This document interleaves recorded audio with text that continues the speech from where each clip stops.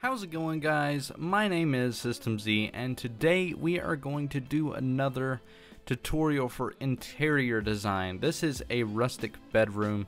Now I'm going to start doing these kind of as a side series or a sub-series of the building tutorials. Think of it like a Minecraft IKEA.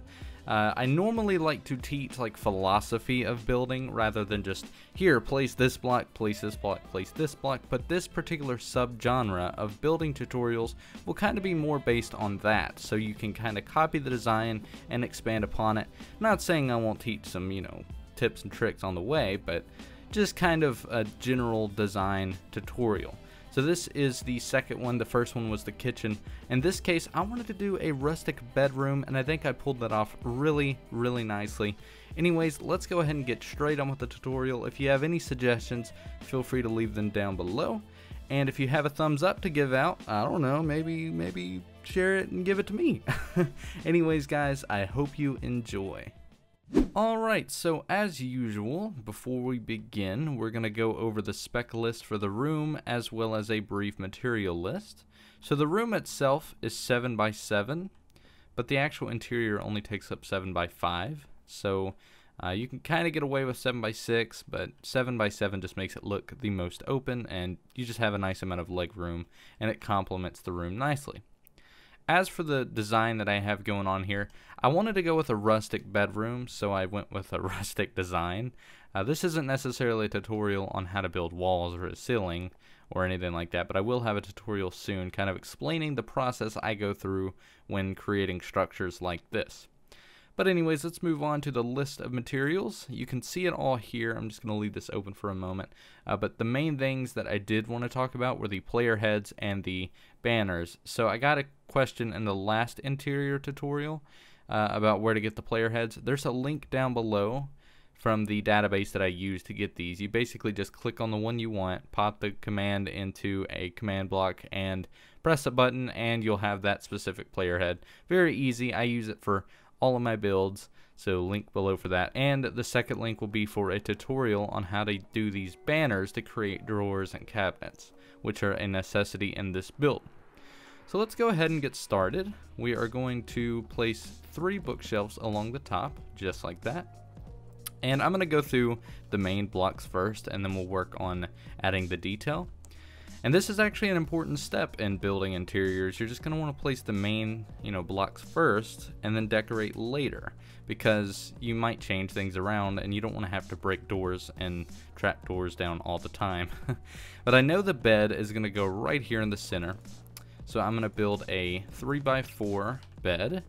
And we essentially have the mattress here where the pillows will lay on. I'm using snow for that. And then our wool color of choice, mine is red. And that will be a 3 by 3. This kind of creates the comforter, and it looks all tucked in. And I'm going to add carpet along here. This kind of makes it look like it's folded over, which is something beds do when they're typically made. People typically fold the mattress, or not the mattress, the comforter over with the pillows nicely aligned and perked up on the top, or perched up on the top. And I'm not going to add snow here yet, but eventually we will do something like that to kind of create pillows. But first, we're going to have to create this shelving design with these. Otherwise, the snow would just go away.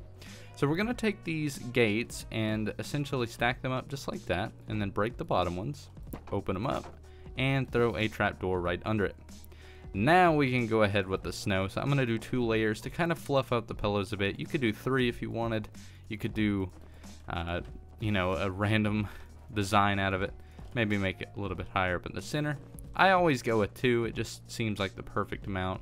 Really soft pillows, and just kind of makes it look nice. So the next thing I'm going to do is grab our spruce wood planks, and I'll go ahead and grab the doors as well. And we're going to basically lay out all of the furniture. So I'm going to start with a cabinet kind of design here, like a closet maybe. And then a nightstand there. And then a simple dresser right there. And we are going to go ahead with the doors and just kind of face this way and place them like that. So it's kind of like the closet doors. Well, let me see if that one, there we go. So you kind of notice it's not actually a shelf. There isn't anything in there. You could use stairs if you wanted, but I just don't really ever see it necessary, because unless you have it open, you know, intentionally. But since there's only a 1 block gap here, I'm not gonna have it open because it'll block a piece that's gonna be in the corner here. But if you did have it open, you could use stairs kind of to create shelves, but like I said, I didn't really see it necessary. Next, we're gonna place wooden trapdoors on the top just to kind of complete it. And that will be that for the cabinet or the closet. And the next step is to get a cauldron, a water bucket, and spruce leaves. We're gonna throw this here in the corner. I always use a cauldron and water when I'm doing plants. It just kind of completes the design, makes it look like it's, you know, being taken care of. And the reason I chose spruce leaves, I just feel like that kind of has a, you know, tie into rustic builds in Minecraft. Everyone usually uses spruce trees and spruce leaves whenever you see rustic styling. Like, it just, I feel like the other ones would be a little bit too vibrant, and this is, well, I mean, this is vibrant as well, but I don't know why I chose it. You could really use any one that you want. One that might actually look good is birch. Let me see. Possibly. I just kind of like the texture of spruce. It's kind of why I do it. And the reason I'm placing it there in the corner is because once we place more stuff over here, colors will kind of complement each other. And since it's tucked away behind the closet, it just kind of creates a complete effect. Like, this is something I normally practice, and it's actually practiced in interior design, complementing colors on opposite sides.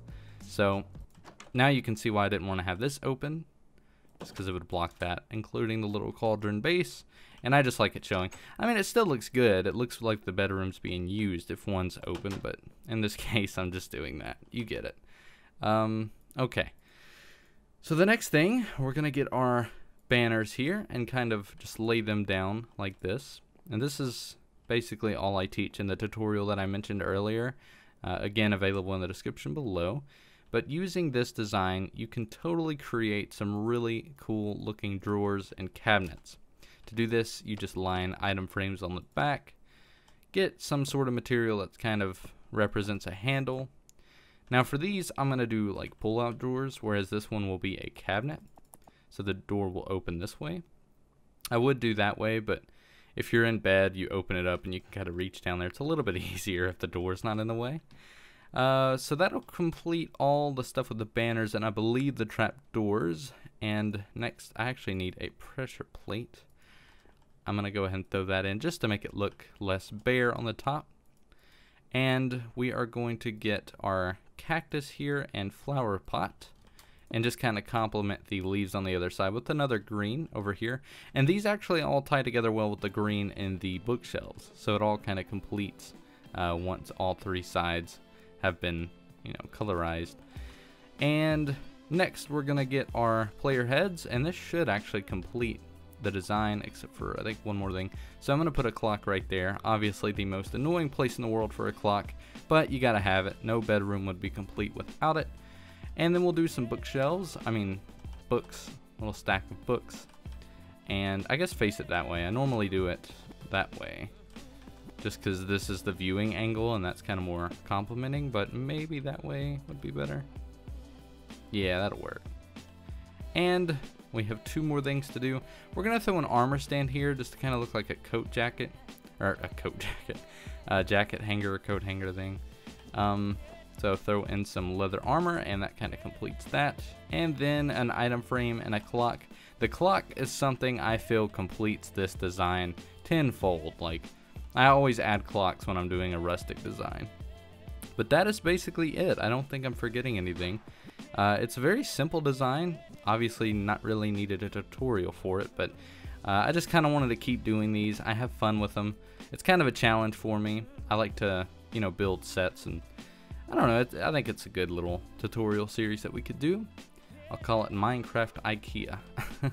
Anyways, guys, that is basically how you build a rustic bedroom. Please let me know if you have any more tutorial requests, and I would be more than happy to do it. Oh, look, I'm wearing the armor. Let's take those off. There we go. And I'd be happy to do it.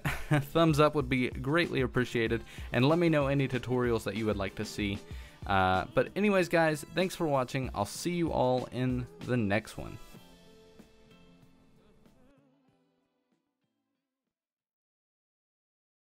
Dude, you guys have no idea how many like hand gestures I do.